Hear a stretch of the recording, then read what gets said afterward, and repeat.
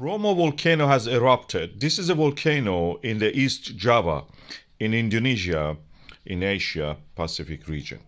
It's a tourist destination, very popular.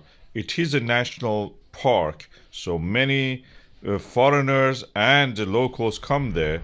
It's beautiful. You have walks. There is almost like a China's Great Wall. You can walk around it. Then you reach a temple, a small temple on the summit of one of the craters of this volcano. When you look down the crater, you see some thermal activity. That's a less dense part of the magma in the form of gas rising. Sometimes it pulverizes some of the bedrocks and just erupts like that. You can see, this is what you see. At the moment, it's just a red glow is shining there, so it may mean that it is active and it erupts soon.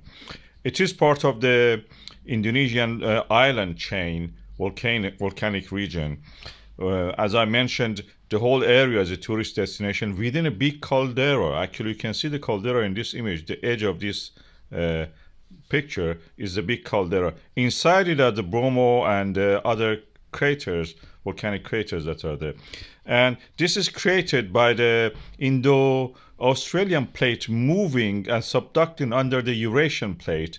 The subduction creates a bulging through the slow distortion, which creates these islands we call as the Indonesia, and numerous volcanoes also exist there because of this subduction. As the plate subducts under the Eurasian plate, it melts gradually and rises back to the surface as the volcanoes that we know.